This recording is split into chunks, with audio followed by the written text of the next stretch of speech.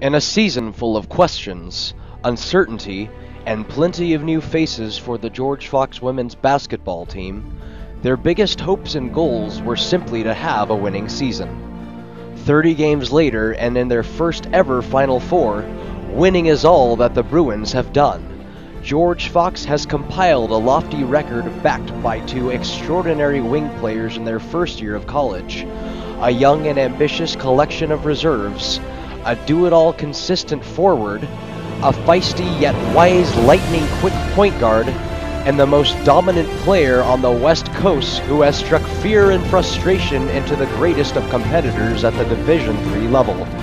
Along with their nationally recognized head coach, who has simultaneously put together his best recruiting and coaching season, these George Fox Bruins have earned their way into the Final Four.